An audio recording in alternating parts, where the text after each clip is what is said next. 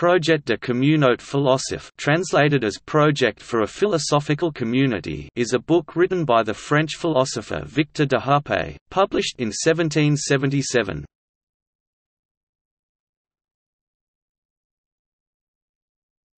Topic: Review.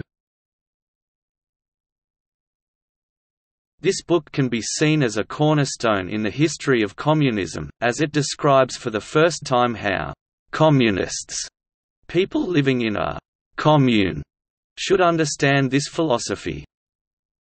In this work, the author advises to share all economic and material products between inhabitants of the commune, so that all may benefit from everybody's work. Restif de la Breton, a contemporary and friend of de Hupay, thus describes him as a communist. In a 1785 publication, the book was partly written in de Hupay's own Bastide in Meyreuil, near Aix-en-Provence, where he was determined to set his own commune and live by the communist philosophy, with neighbours and friends.